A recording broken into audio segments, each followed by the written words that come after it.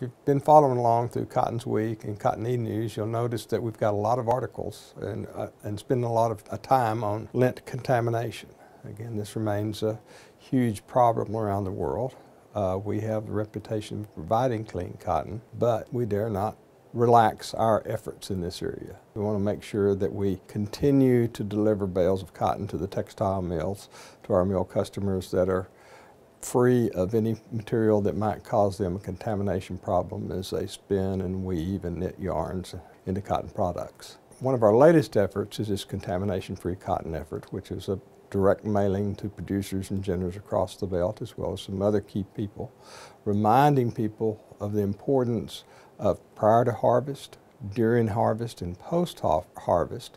to keep their eye out for contaminants, see what they're seeing, and if necessary, get down off the harvester, remove plastics, remove those things that they're finding in their fields that if they're picked up by the harvesting equipment, be it a picker, cotton picker, or a cotton stripper, are going to wind up in the seed cotton and not going to be removed at the cotton gin. By the same token, reminding the gins and their gin crews to be vigilant, particularly at the module feeder as cotton comes into the gin. Be sure and get, whether it's a round module or conventional module, get the wrap and the tarps removed completely and make sure and inspect the module and make sure they're not leaving anything that would get into the ginning system and possibly be shredded up into small pieces and wind up in the bale of cotton at the bale press. What we've heard from both some of our domestic mill customers as well as our foreign mill customers, that they're seeing more foreign materials, non-cotton materials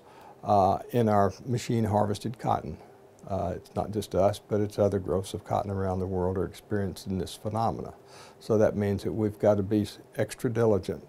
to address these concerns and make sure that we'll keep these problems at a minimum.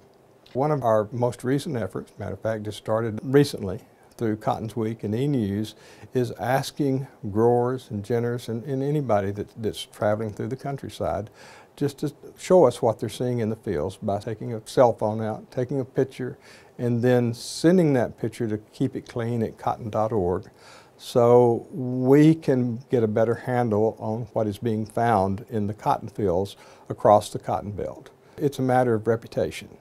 And it's a matter of dollars and cents for the growers, and it can or will impact the growers' bottom line if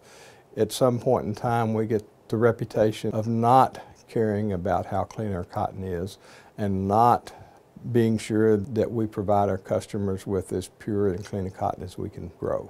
As I've talked to not only producers and ginners, but warehouse people about contamination concerns. I had a warehouseman recently brought up the fact that said whenever he goes to his gins prior to the season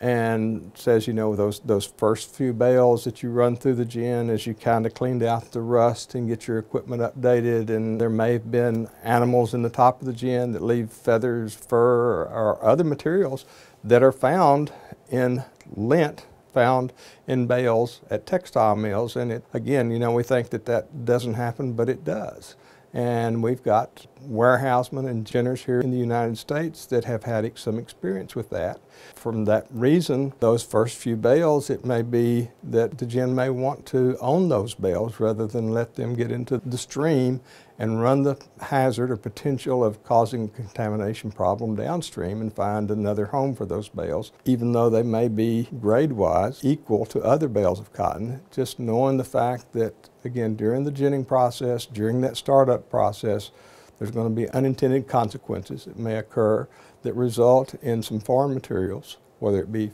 feathers, fur, string, plastic wrap, other things that have gotten into the system, more or less needs to be flushed out